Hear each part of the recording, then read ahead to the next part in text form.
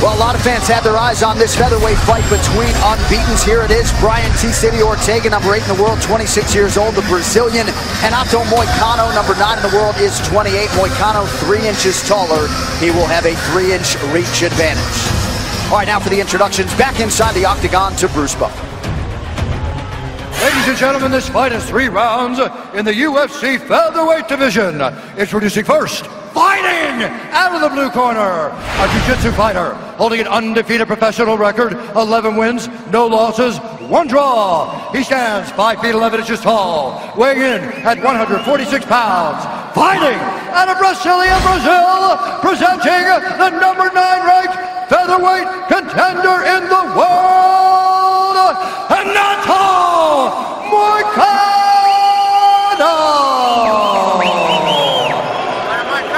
And now introducing his opponent, fighting out of the red corner, a mixed martial artist holding an undefeated professional record, 11 wins, no losses, 1 no contest. He stands 5 feet 8 inches tall, weighing in at 146 pounds. Fighting out of Los Angeles, California, presenting the number 8 ranked featherweight contender in the world, Brian T-City Ortega! And when the action begins, our referee in charge, Jason Herzog. Jason Herzog in there for this featherweight tilt. Ariane Celeste is here. Thank you, Ariane. We are ready to go here with Renato Moicano and Brian T-City Ortega. Ortega telling me he feels like his fight IQ is the biggest improvement he's made dating to his UFC debut, and we've really seen him get more polished with his finishing skills. Knockouts in 2 of his last 3. He is also the only fighter in UFC history with 3 consecutive third-round finishes, so some of them of the more attritive variety. But Ortega returning from a layoff of more than a year here tonight. He's in blue, Renato Moicano in black. I really want to see what happens when this fight goes to the later rounds.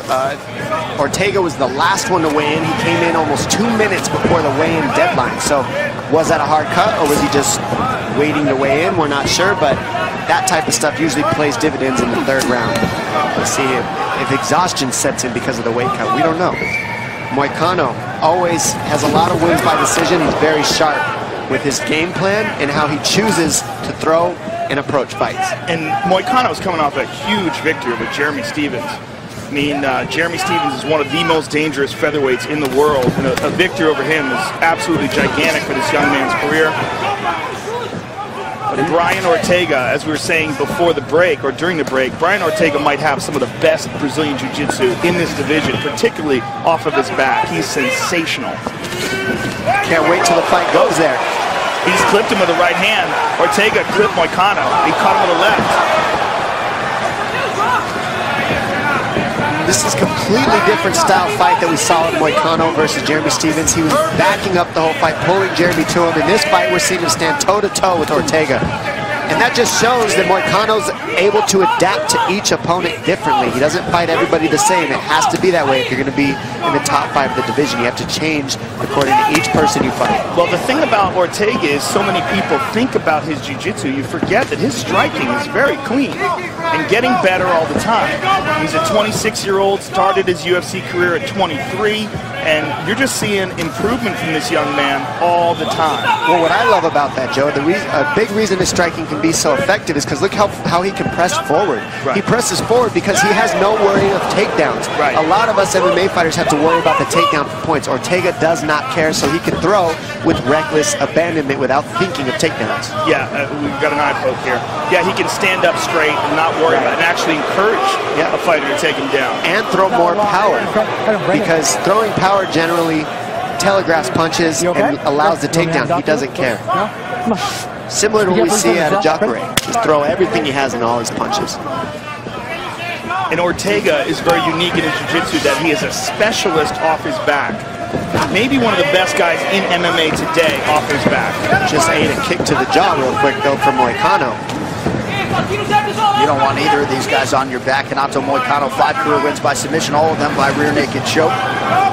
And for Ortega, you're seeing the development, as Joe mentioned, in his striking. He spent much of the last year rehabbing a shoulder injury. Last UFC fight, the knockout of Clay Guida at UFC 199, also in SoCal, June of 2016. Look how close these guys are. They're right face to face, touching each other's hands. It's like a Muay Thai battle with 4-ounce gloves on. Hard leg kick there by Ortega. Caught. There's that flexibility you were talking about, Joe. I mean, look, that most people are down after you catch a kick like that.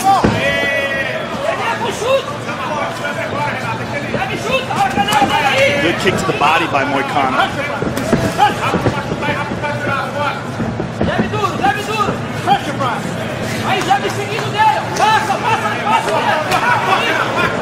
Everything Moicano's throwing with fight-ending intentions. Counter there is good from Ortega. 90 seconds to go, round one. Ortega looking nice and loose in there. I like what I'm seeing. Well, he's moving his trunk so well. Look how close these guys are. Moicano can't find his head because Ortega's moving his trunk so well. His feet stay still, but his trunk moves, which allows the counter for Ortega.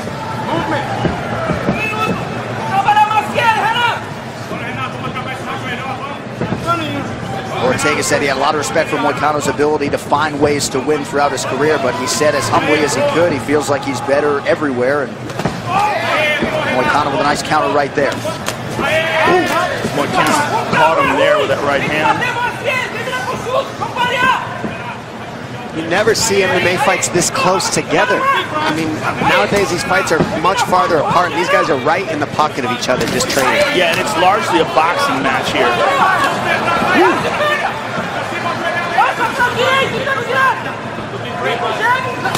Moicano over the top.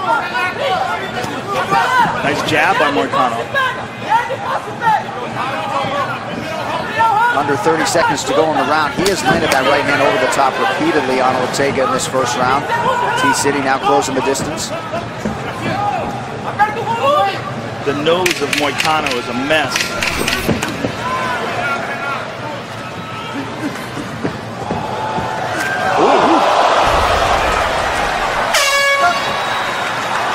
I would bet Moicano's nose is broken.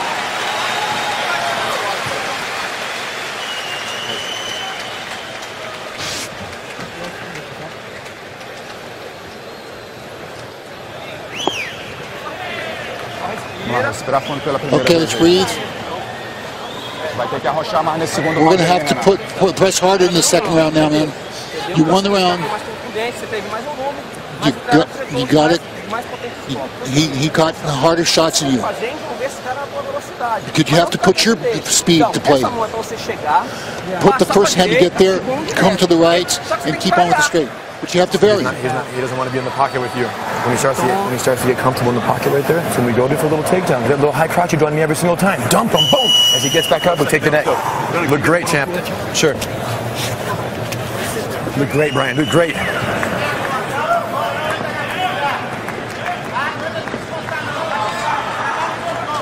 This Wednesday, soccer's best step into the primetime spotlight on FS1 as the MLS All-Stars take on Real Madrid live from Chicago's Soldier Field. It's the MLS All-Star game Wednesday at 8:30 p.m. Eastern on FS1. All right, second round here. Brian Ortega in blue. Renato Moicano is in black. You heard Henner Gracie, Joe, in the corner of Brian Ortega. Pretty pointed advice and maybe looking for him to go for the takedown here at some point. Yeah, I mean, the first round was essentially a boxing match with a few kicks mixed in, and Ortega did really well in that. And you saw the bloodiness all over the face of Moicano. Ooh, nice head kick there by Moicano. Just caught him at the end.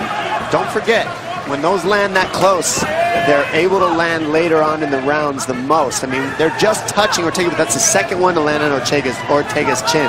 He needs to keep his hands up on that left side, excuse me. A nice leg kick there by Moicano, and he caught him with a left hook as he's moving in as well. They feel that Ortega will have a significant advantage on the ground. Oof, nice Moicano, yeah, loosening up here in the second. Going high-low with his combinations is key for Moicano. Very nice. Jab, right hand to the body, left hook to the head. Right hand over the top. He's making some good adjustments in the second round. I just like some more kicks from Moicano. Inside, outside kicks to kind of switch up the reads of Ortega. And from Ortega, I would like to see him attempt to get this fight to the ground. Also, look at the way Moicano kind of stares in the mirror is what we call, where you just kind of look at your opponent. Oh, good combination. Beautiful combination ended by that kick to the body. He poked him again, apparently. Jason Herzog didn't see it. Fighters can't call timeout, so we trudge onward. Stiff jab there from Brian Ortega, but Moicano with this output, he can keep up this pace over 15 hard minutes. He's really loading up on his shots here. Nice jab. Oh, man. Beautiful and look at that kick again. Yep, that high kick is landing, and Ortega's starting to lose focus. He gets hit and he gets mad at himself instead of just staying on the fight.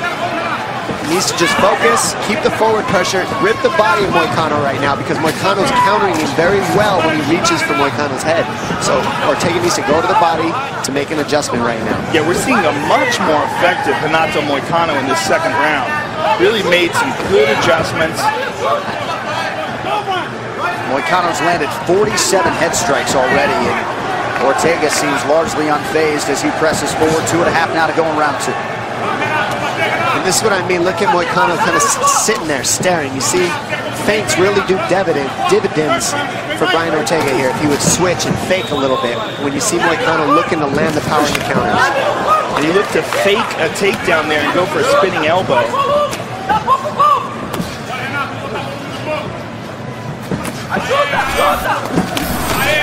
Again, the total starting to pile up for Renato Moicano. This is just the numbers for round 2. Another beautiful right hand over the top of the Brazilian. Yeah, far better round for Moicano. I mean, we're really seeing what he's capable of here in the second. And this is the Moicano that we saw against Jeremy Stephens. Actually, against Jeremy Stephens, he moved far more. He was never training with Jeremy Stephens. If he did, Jeremy would have been happier, I think. The fact that Moicano is sitting in the center with Ortega here is because Moicano believes that he has more power than Ortega. When it came to Stephens, he wanted to back up and pull Stephens to and get Jeremy to chase him. He's fighting completely different, and it's actually working very well for him against Ortega right now, standing in the pocket. Ortega with right hand. Right. I agree with you tactically. What I meant was just the effectiveness. Beautiful jab there by Moicano as well. But Ortega now having some success with that right hand that landed. I want to see him close his distance more and at least make an attempt, as his corner was requesting, to get this takedown. Nice uppercut from T-City. He's got an outstanding gas tank in his own right. He's gone 5 rounds twice, won both of those fights. Nice left to the body. Oh, man. Wow, these guys are trading in the center. They're both exchanging. They're giving each other turns on who's going to be offensive. All right, my turn. All right, your turn. All right, my turn. And they're just winging them in the telephone booth right now.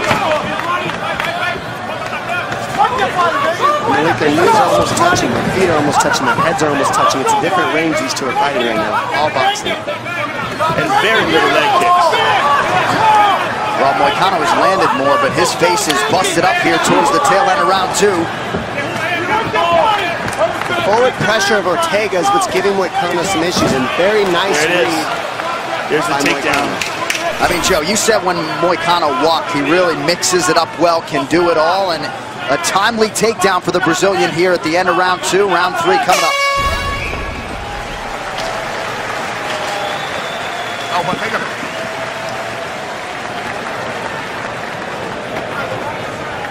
Muito bom, Renato. Senta aqui e respira. Sit down and breathe. Come on. Very good. A toalha, Gabriel. Isso. Respira, Renato. Respira fundo. Tá Let's em breathe. tá? Won this round. Tá empatado. Now we're tied. Respira. Calma. Ó, ganhou esse round. Tá 1 a 1. Só que é o seguinte, o cara tá igualando no jogo em But pé. he's managed to equalize standing up. Tem que dar uma variada no You jogo. have to vary what you're doing. Let's kick more.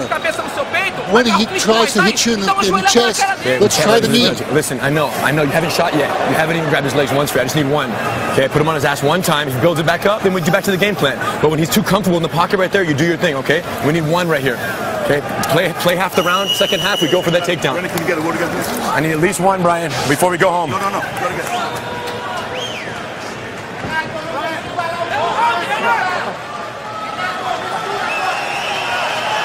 Well, Dana White's Tuesday Night Contender Series rolls on this Tuesday, August 1st. You can only see it on UFC Fight Pass. Rising stars featured in the iconic Tough Gym. We got the Snoop cast going on, and find out, most importantly, who Dana will pick to receive a UFC contract. The Contender Series live and streaming exclusively on Fight Pass Tuesday at 8 p.m. Eastern.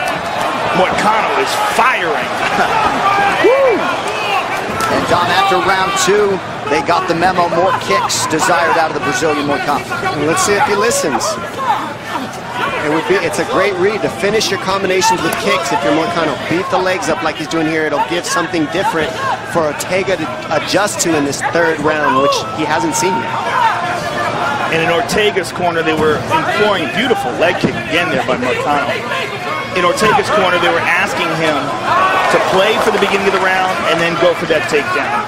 Henry Gracie pleading with him for that. These guys can take a shot. Those leg kicks are going to start adding up with the forward pressure, but right now that nose of Moicano is just blown up right now. The body shots of Ortega are adding up. That's what you've got to do with somebody who's countering you. Whenever you throw at their head and they're countering you, you start ripping the body. It takes away their counters, and then their hands will start dropping over time. That's what we're seeing Ortega switch to the body.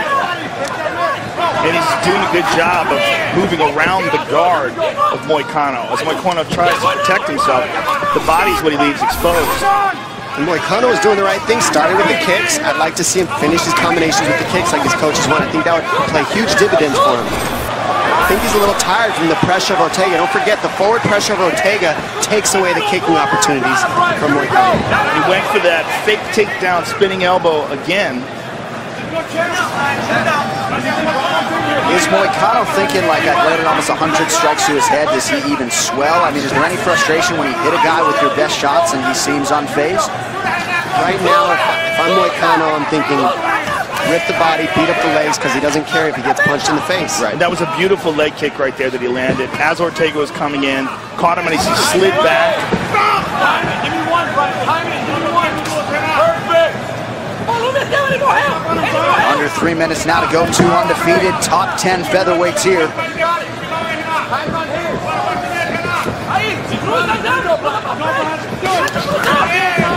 Now Moicano appears to be picking his spots here late in the fight.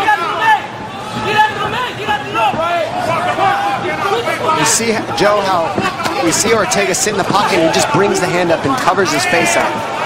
Yeah, go straight up, elbows stay on the hips, and that's because he doesn't care about the takedown. Most guys have to move to keep the takedown opportunity from being there. That's why Ortega's able to sit in the pocket the way he is, because he doesn't care if you shoot.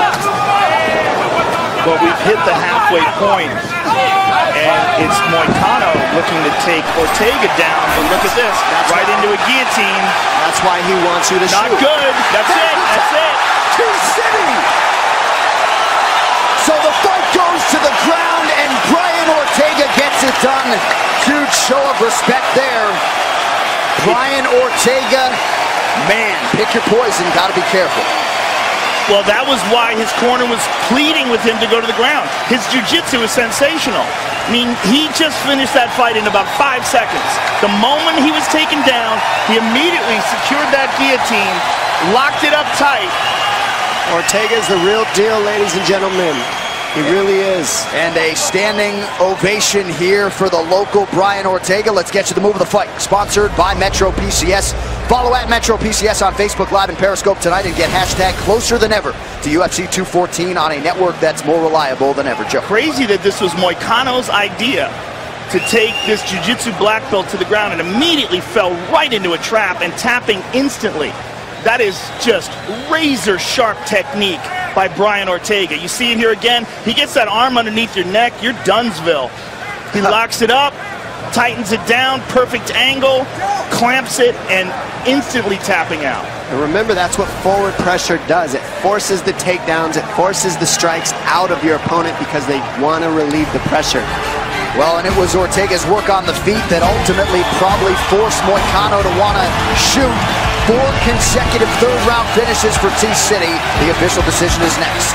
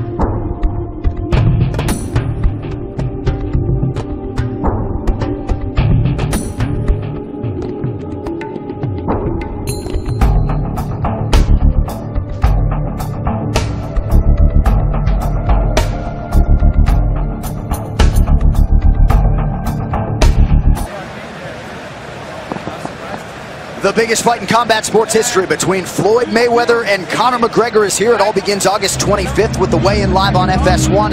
Then August 26th, the action is on Fox. We'll host a special pre-fight show at 6 p.m., followed by a huge prelims card at 7. And of course, after the super fight, do not miss the post-fight commentary and interviews on FS1. Great fight turned in by Renato Moicano and Brian Ortega. Now Bruce Buffer to make it official. Ladies and gentlemen, referee Jason Herzog has called a stop to this contest at 2 minutes, 59 seconds of round number 3. Declaring the winner by submission due to a guillotine choke, Brian T. City Ortega! I'm here with the winner, Brian Ortega, continuing his undefeated record inside the octagon and showing some textbook Gracie Jiu-Jitsu here tonight. I mean, the moment the fight was taken to the ground, you instantaneously locked up that guillotine. Did you know you had it right away? First off, I want to thank God, because without him, I'm nothing, all right? Now, to answer the question, it was a hard fight, you know what I'm saying? But we drilled this camp specifically because we knew that he's a point fighter. And then near the end, they want to secure a takedown and win the round. So we figured, listen, when they try to do that, we're going to submit him with either a guillotine, anaconda choke, or a dart. So we had like 2 months of just drilling this. So the second I got here, it was already reflex. And Moicano is a very talented guy. You're talking about a guy who's undefeated as well, who's coming off a victory of Jeremy Stevens. This is a huge victory for you. Where do you feel this puts you in the division? Man, that's up to Dana White and Sean Shelby. You know, we were the only 2 undefeated guys in the top 10, and now I'm the only one left. And this game is to see who can take that O, all right? And I'm not cocky, I'm not calling anyone out, but it's like Grandmaster Elio Gracie said, I wonder if I'm gonna lose, I wonder how. And that's what I wanna learn, and that's what the knowledge I wanna gain from this fighting here in front of all you guys who support us. I love you guys so much. Anaheim, this is my backyard. I love you guys. Congratulations on an outstanding performance. Brian Ortega, ladies and gentlemen. So Dom T. City improves to 12-0 with arguably the biggest win of his career here tonight in Anaheim. And with an intense mindset. I mean, to say that I want to see what it is to make me lose, that's how you keep winning. That's the mentality, because you're challenging yourself to just see the best of somebody.